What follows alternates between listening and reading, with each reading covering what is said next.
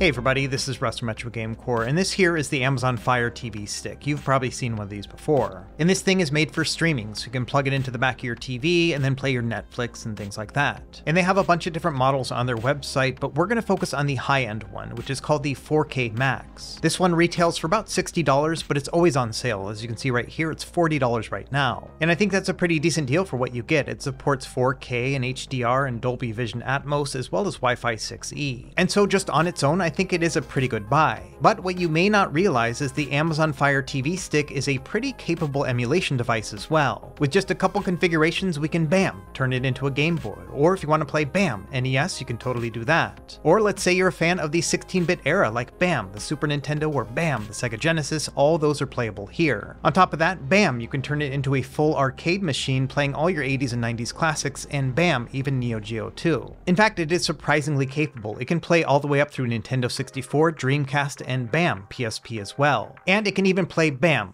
Okay, not this one, but you get my point. Either way, what I'm going to do in this video is show you how to set all of this stuff up. The greatest part about it is that it doesn't require any modification on the device at all, so you can still use it for all that streaming. But if you're in the mood to do something other than streaming video, you can then just grab a controller and start playing your favorite retro game. And there are a couple quirks in getting this all set up, so we'll walk you through that process here in this video, but I think you can probably get it done in an afternoon. And considering the fact that this is still a very capable TV stick, I consider all this retro gaming to be a bonus on top of it. And so rather than spending your money on something like a Raspberry Pi or an NES Classic, you can play retro games on a device that you may actually already own. So grab a snack and drink, and let's go ahead and get started.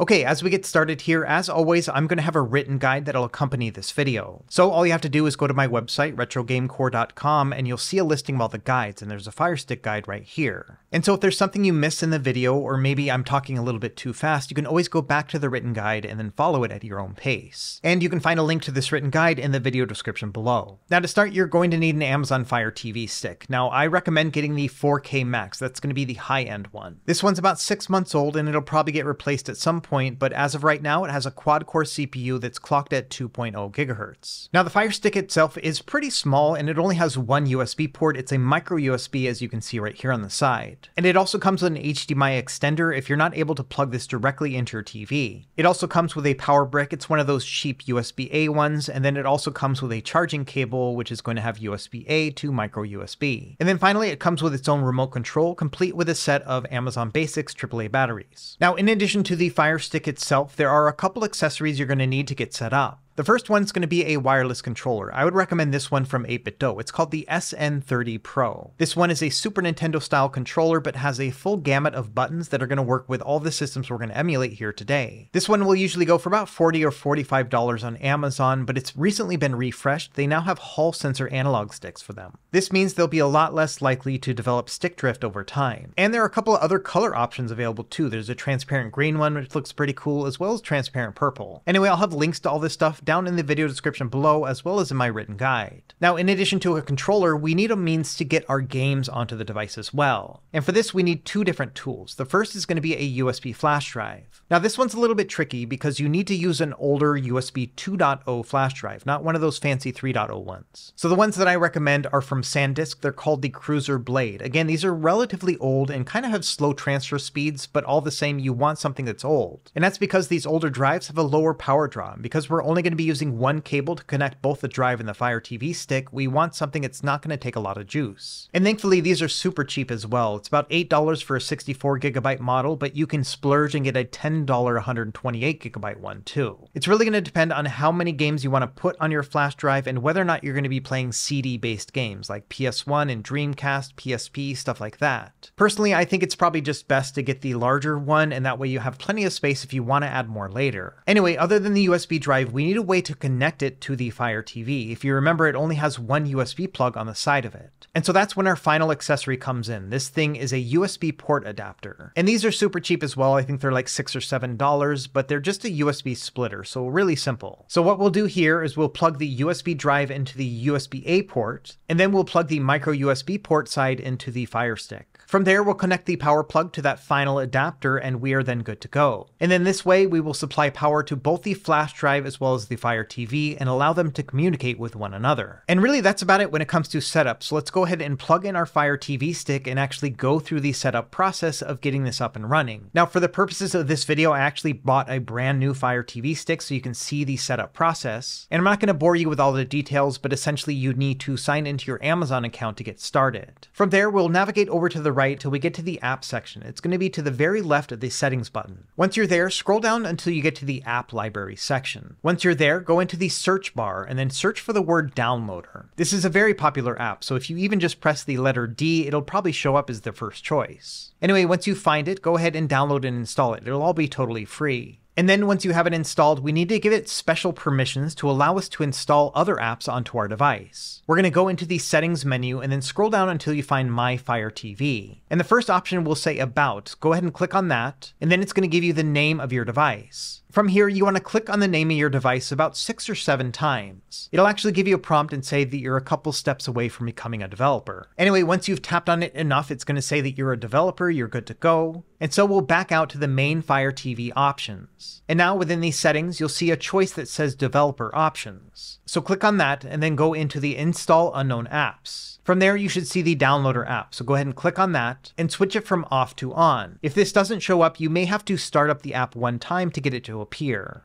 Anyway, that's all the prep work we need to do for the downloader app. The next thing I want to do is connect my Bluetooth controller. It's going to make navigating through these menus a lot easier. So back in the main settings page, there's a section that says controllers and Bluetooth devices. And this is pretty self-explanatory, but you'll go down to the game controller section, and then you're going to put your controller into pairing mode. It should then see it, and then you can connect to it. And that's it. We are now good to go. Next, we're going to go back into the app section and go into our downloader app. It might ask for some permissions, just go ahead and click, yeah man, I want to do it. And then once you've gone through that, you're going to see a search bar. And here you want to type in the name of my channel, which is going to be Retro Game Core. And once you have it typed in, go ahead and click that go button, and then it'll show you some search results. From there, find the one that just goes to Retro Game Core. That's going to go directly to my website. From here, on the front page, there will be a link to my Fire Stick guide. So you're going to navigate down and then find that. And it is going to be a little bit weird to move around the cursor with the D-pad, but you will definitely figure it out. Anyway, once you're in my Fire Stick guide, go into the table of contents, and there you're going to find a link that says download emulator apps. Go ahead and click on that. From there, scroll down until you find a gray box with a listing of different emulators. And these are going to be direct links to the emulators that I tested and found to be the best possible ones for the Amazon Fire TV stick. Just bear in mind that as I get more feedback from the community, I might add more emulators, so it might be more than 4 by the time you're actually watching this video. Anyway, to get these installed is super easy. We're just going to click on the first one here, which is RetroArch. From there, it's going to start the download process. This one might take a minute because it is a larger file. And then after that, it's going to ask you if you want to install it. Go ahead and click on that. And once that's done, it's going to let you know. So let's jump right into RetroArch and do a couple quick configurations just because this one is going to be the main emulator we're going to be using. First thing, make sure you give it access to your external storage. And then give it a minute to extract the base app. You're going to see the font change to something a little bit easier on the eyes. And once that happens, we are now good to start getting configured. Now we're not going to run through the entire RetroArch setup process in this video because I have a full setup guide for that. And so rather than extend this video by like another 20 minutes to show you all the ins and outs of that app, I'm just going to point you to that other video if you don't know how to use RetroArch. But if you've never heard of this app or tried it before, don't worry, I'm going to show you a couple of the basics really quickly. The first thing we want to do is go into the Online Updater section. From there, click on the Core Downloader, and then you'll see a list of all the emulators that are contained within RetroArch.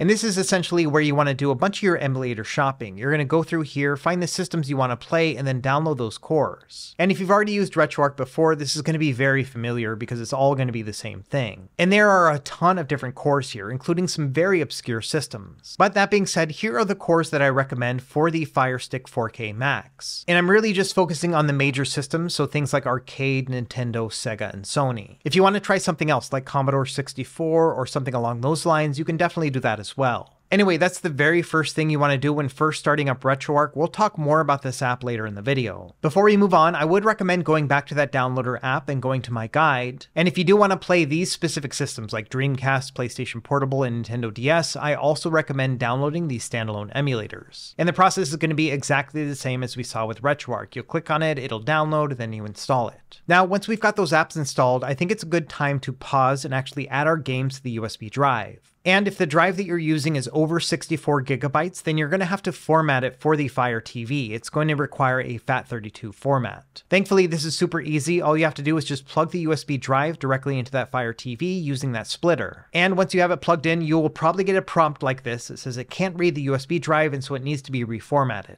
It'll give you two options, external storage and device storage. And I recommend you use the external storage option. That means you can pull out the USB drive and then put it in your PC and then load the games on that way. It's going to be a lot faster and more convenient. Anyway, once you've chosen that, it's going to format the drive and then you're going to be good to go. So let's eject the SD card. You're going to find that in the My Fire TV settings under USB drive. And once you've ejected it, you can now throw it into your PC. It doesn't matter if it's Windows or Mac or Linux, they're all going to work. Now, when you open up the drive, you're going to see a bunch of folders. What we want to do here is add an additional folder, and we're going to call it Games. And it really doesn't matter what you name it. You can call it ROMs or Games or whatever you would like. Now, within that, you're going to make all of your subfolders. This is where you're going to put your BIOS files as well as your games. And all these files are going to be copyrighted, so I'm not going to show you where to get them. You're on your own to find your own ROMs and BIOS files. Now, in addition to those game files, I also mentioned BIOS files. These are going to be system files that are necessary for certain emulators to work properly. And like with game files, these are copyrighted, so I'm not going to show you where to get them, but at the very least, I can show you the names of them. And so here's a listing of the common BIOS files that you'll need to use in order to run certain systems on RetroArch.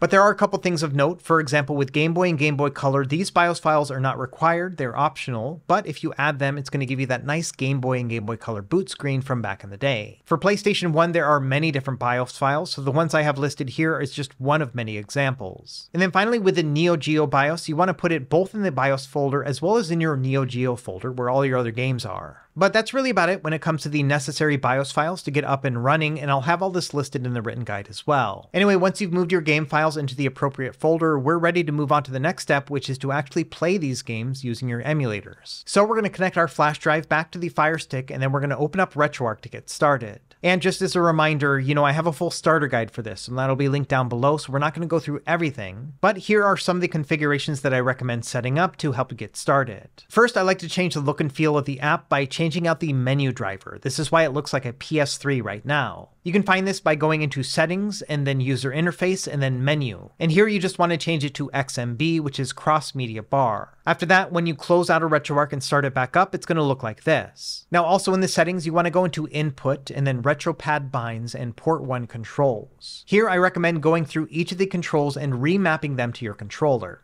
And this will ensure that every game plays correctly. After that, still within the input section, I would recommend going into the hotkeys section. This is where you set up the shortcuts to help you kind of enhance your gameplay experience. Now, all this stuff is covered in that other RetroArch video, but I did also make a graphic for you here, and these are the hotkeys that I recommend for RetroArch when using it with a Fire Stick. The most important one is going to be the hotkey enable button. I recommend setting this to select. After that, all the other buttons that you configure are going to require you to press select first. So for example, if you want to close down the game, you would press select and start because close content is associated with the start button. Or for example, if you want to save your state, you would press select and R1. Anyway, just go through the menu and set those up how you would like, and those are my recommendations. After that, the other configuration that I think is absolutely necessary is going to be found within the directory settings. Here we need to set our system or BIOS folder. After you select this, then you want to click on that parent directory button a few times until you get to the root directory of the storage. And you'll know you're in the right spot when you can see the word storage / and then a bunch of numbers and letters. And that's going to be your flash drive, so click on that, and then navigate down to the games folder or whatever you named it when you first set it up. Then choose your BIOS folder and select Use this directory. And that's it, it's now going to know where your BIOS files are located. After that, I would recommend going back to the main menu, then scroll down to Configuration Files, Save Current Configuration. That's going to save all those settings for the next time that you open up the app.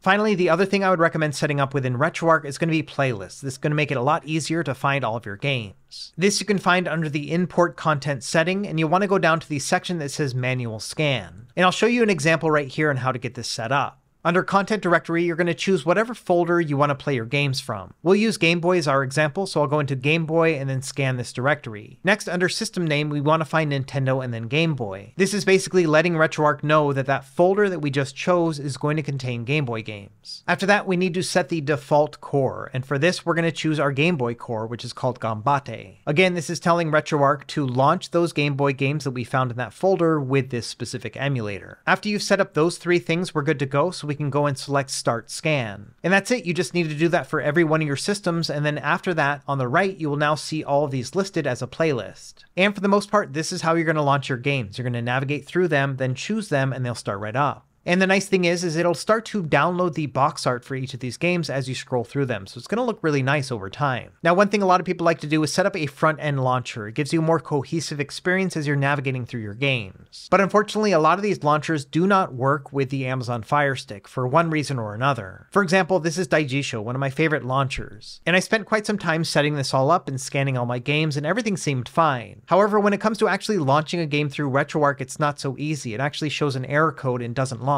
And I tried a bunch of searches on the internet and everyone else is having the same issue, so unfortunately a lot of these launchers are not going to work. However, it will work with standalone emulators, so if you still want to use Daijisho, it is a possible option, just not with RetroArch.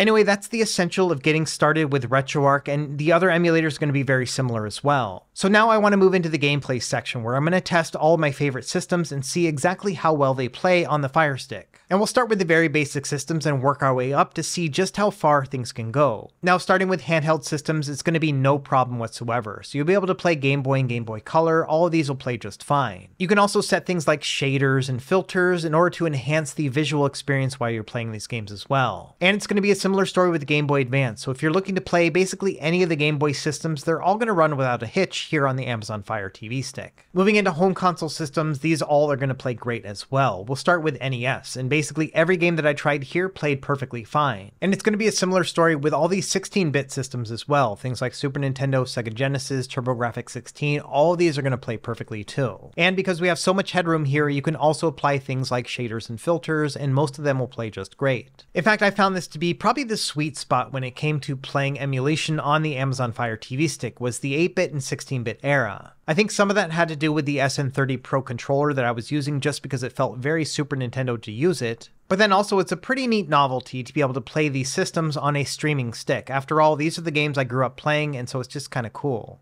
Now, beyond just home console systems, you can also play arcade games, and most of your 80s and 90s classics will play just fine. Again, this is a great fit for the SN30 Pro because it has that analog stick on the bottom, and so you can use that while playing these arcade games. And in addition to your typical beat-em-ups and shooters, you can also play Neo Geo games. These all play perfectly fine. But just bear in mind that not every single game is going to play at full speed. For example, Michael Jackson's Moonwalker had quite a bit of slowdown here and there. I would say it's still mostly playable, but all the same, it's not a perfect experience.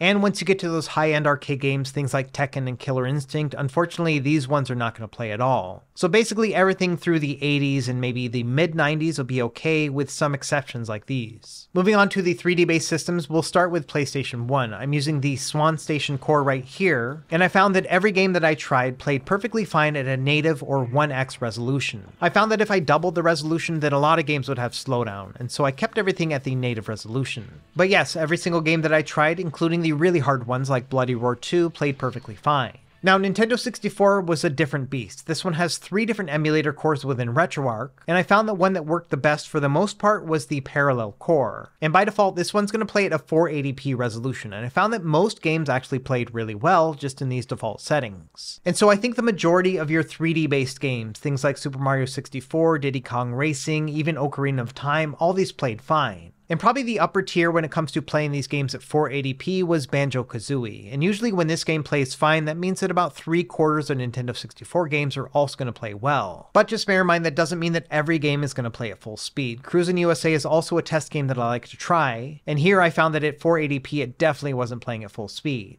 So instead what you can do here is go into the core options and then change the resolution down to 240p instead. After that, go into the manage core options and then save game options. That means that only Cruisin' USA is going to be saved at a 240p resolution. Now to get this to work, you have to close out of RetroArch and then start it back up. But then after I did that, I found that yeah, at a 240p resolution, Cruisin' USA was a lot closer to full speed. I was still getting some slowdowns here and there, but I personally would consider this to be playable. It is going to make the graphics more chunky looking, but it's still pretty awesome to be able to play this high-end game on an Amazon Fire Stick. However, even with that 240p resolution, I did find that some games still didn't play at full speed, including GoldenEye 007 and Conker's Bad Fur Day. So when it comes to Nintendo 64, I would say that most games play just fine at a 480p resolution. Some games will have to be knocked down to a 240p resolution to play at full speed, and even then there will be a couple games here and there that aren't going to play fully. But at least as far as I'm concerned, I would say that Nintendo 64 is mostly playable on this device. Next, let's talk about Sega Dreamcast. Now, the RetroArch core would crash, so it didn't start at all, so I did have to try other standalone emulators. I started with the Redream emulator, and things were looking pretty good. There were a couple games that played just fine, like Jet Set Radio. However, other games played at full speed but had a lot of graphical issues, including Marvel vs. Capcom 2 and Soul Calibur 2, as well as Crazy Taxi 2. Each of these games had so much graphical distortion going on with the layers that I decided that this really wasn't worth it. So instead, I moved over to the Flycast emulator. Again, this one is a standalone emulator, and this is the one I recommend for Dreamcast. There's a couple great things about this one. Number one, if you go into the video settings, you can turn on widescreen cheats, and there are a lot of Dreamcast games that'll play at a full 16:9. On top of that, many of these games won't play at full speed unless you use a frame skip, and luckily, Flycast has that as an option. So I would recommend turning on frame skip so that most of these games will be playable. It's not going to be a perfect 60 frames per second experience, but still I think it's a pretty good one overall. However, just bear in mind that there were a few games that I tried that I couldn't get playing at full speed. For example, Sega Rally 2 and NBA 2K2 both did not play at full speed. It almost felt like the frame skip just wasn't working. So again, it's a lot like Nintendo 64, where the majority of games are going to play just fine with a couple settings tweaks here and there, but there will still be a few that aren't going to play at full speed. Moving on, let's try out a couple more systems. We'll start with Sega Saturn. Now, unfortunately, this one I found to not be playable at all. Both the standalone emulator as well as the Yabusan Shiro core, which is usually more performance-minded, played nowhere close to full speed. In fact, the best I could get was about half speed for most of these games, so unfortunately, if you want to play Sega Saturn, this is not the device to get. Another system that struggled within RetroArch was Nintendo DS. This emulator is not really set up for two-screen gaming, and so as a result, it requires a lot of hardware that the Amazon Fire Stick just doesn't have. But thankfully, you can sideload the Drastic emulator, and this one works fine. That being said, there are a couple quirks with this one, as well as the PSP emulator, which we're about to get to. And that is that both of these apps are going to ask you to point to the directory where you have your game stored. And unfortunately, the file management app within the Amazon Fire Stick doesn't work with the controller or the Amazon remote. And this can be really frustrating because all you need to do is just click on a certain folder. And I found the only way to get this working was using a Bluetooth mouse. And even then, the mouse cursor won't show up in the file manager app. So instead, you just kind of have to blindly click until you can find the USB drive.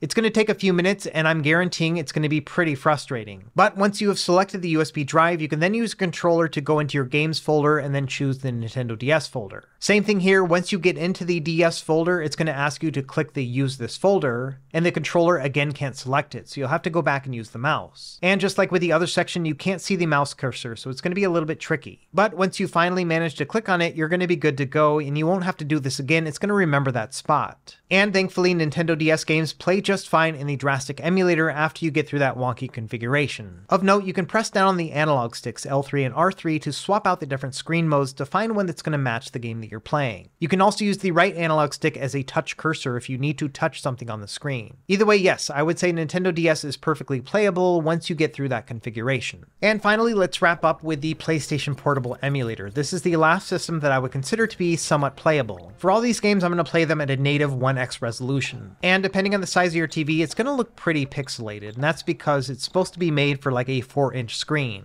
And so some games just may not look as good as the others because it's being blown up to such a large TV. Either way, from a performance standpoint, I found that most games played pretty well at a 1x resolution. I would get a couple pauses and stutters here and there, but I don't think it has to do with the emulation, but rather the file transfer speed of that USB drive. Either way, I was still pretty impressed that I would say the majority of games, maybe 3/4 of them altogether, play just fine in a native resolution. To give you an idea of the upper limits, we'll talk about two different games. The first is going to be Outrun 2006. This one I consider to be in like the 90% category, where if this one plays, then 90% of games will play just fine. And this one is pretty good. It still does slow down here and there, but I personally would consider this to be playable. And if you wanted, you could also turn on frame skip to give you a bit of a more consistent experience. And then finally, the upper tier of PlayStation Portable I would consider to be games like God of War, and unfortunately, even playing this at a 1x resolution with a frame skip on, it's not quite at full speed. So there's definitely an upper limit where some PlayStation Portable games aren't going to work fully, but it takes quite a while to actually get there. So like with Nintendo 64 and Dreamcast, I would consider this to be mostly playable. And really, that kind of wraps it up for this video. I wanted to show you how to get up and running when it comes to playing on a Fire Stick, and then what kind of performance you can expect. And I think it's pretty impressive that we can play all these games on a device that was never meant to play emulation in the first place. And also let me know if you have any questions in the comments down below, and I'll also be updating my written guide as time marches on. As always, thank you for watching, and be sure to like and subscribe if you found this helpful, and we'll see you next time. Happy gaming.